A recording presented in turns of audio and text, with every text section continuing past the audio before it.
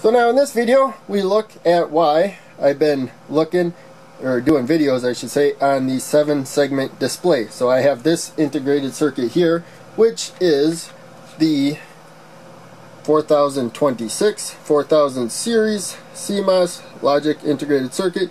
As you can see, there's a number of them. This one is the 26 right there, and it is a decade counter. And so all of these resistors here, they're powering one of the LEDs when the output is high right there. So we have here the clock input. Normally you would have a digital clock, a signal going high about 5 volts. Because we're using 5 volts, you don't have to use 5 volts. You can use a wide range of voltage with this integrated circuit, but I'm using 5 volts. High signal would be about 5 volts and low signal about 0 volts. So we have the trim pot turned all the way to the negative rail. Let's go up about halfway. You see that the number changed to 1, and then we go back to 0, up, and if you wiggle just a little bit, it won't change. You got to go negative enough, but on the high signal the number goes up. So it is pretty straightforward. As I said before, the outputs where I have these resistors, they actually power the LED. We have one of the pins going to the negative rail, so after it goes through the LED, this is the common cathode.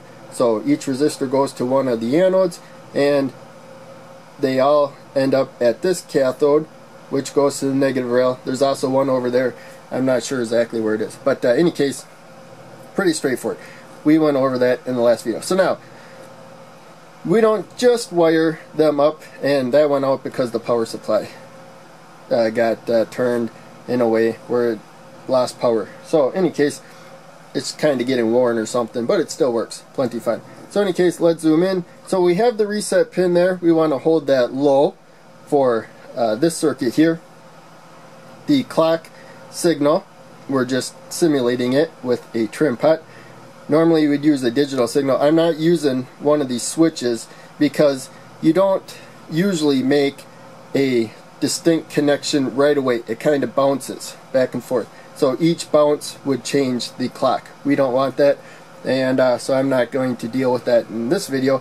We're just going to use the trim pot, and we have a Schmitt trigger input at the clock. So as I said before, we don't have to worry about wiggling in one spot and it changing. We have to move the trim pot quite a bit, so that is nice. We have to hold pin 3 high for this circuit, and then pin 2 low, and you can look at the data sheet why, but that's what we have to do. That's a lot more explanation. In any case, really simple circuit.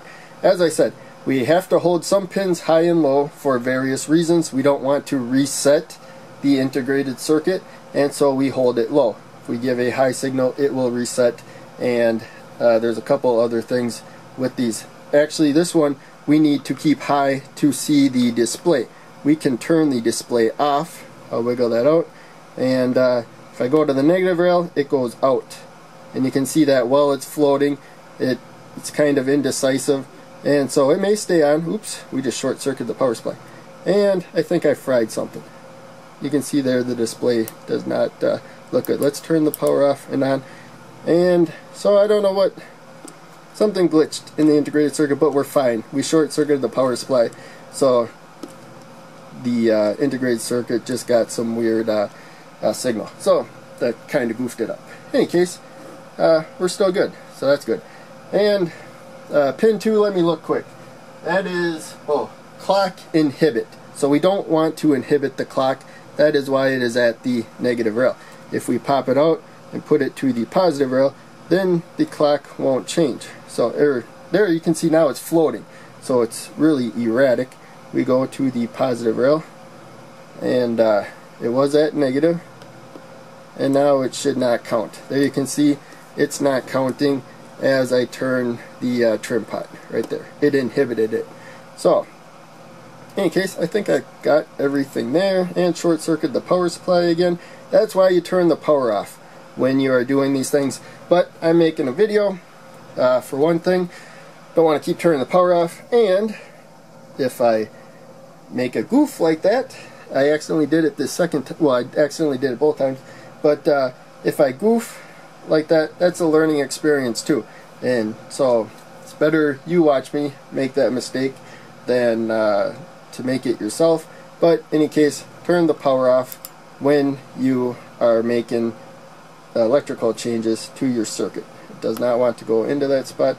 And there we go, we got it in there. Now we turn the power on, and it looks like it held the number, so it didn't clear out when we turned it off. That's kind of interesting. So in any case, hopefully you found that all interesting. As I said before, a really easy circuit to wire up. You just have to go to the data sheet, and again, the power supply came loose, and look at the pins. So remember, we have 8 on display right now. So the top one is A, then you go to the right, B, C, D, E, F, and then G.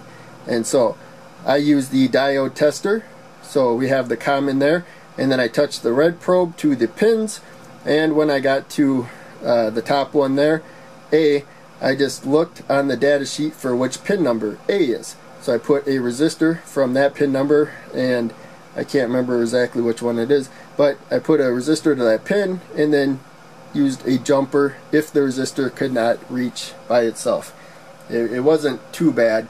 It's a bit confusing, but I worked through it, and once I got down what I needed to do, then it became really easy. It's not too complex. I spent about an hour on this circuit, so hope you enjoyed. Thanks for watching. I will see you in the next video.